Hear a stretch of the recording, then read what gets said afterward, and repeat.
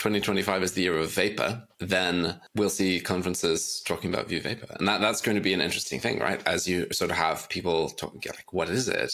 What are the patterns for using it? When do you want to use it? When do you want to use Svelte and Vue in the same app using Vue Vapor? Wait, what? And I'm sure you know about this. So basically, there's been a lot of work on it. It's happening behind the scenes in a number of different places.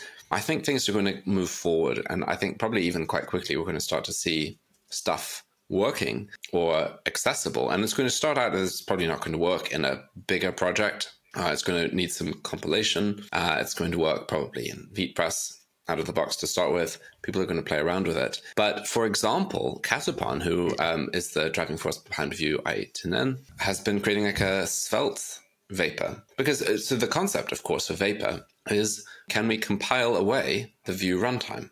Or have a very minimal runtime so that basically we don't need a virtual DOM for these components. We can directly manipulate things. Well, that's very similar to Svelte. And actually, there's nothing Vue specific about it at that point to the compile output. So normally you wouldn't want to have more than one UI library in your project because it's extra code. But if you're compiling down to effectively imperative functions that just directly manipulate the DOM, it doesn't matter. If I have two components, it's going to be the size of those two components. It doesn't matter what framework they're written in. And so Katapan is exploring, like, well, Svelte. Can we write in Svelte and compile it to Vue Vapor? So why not?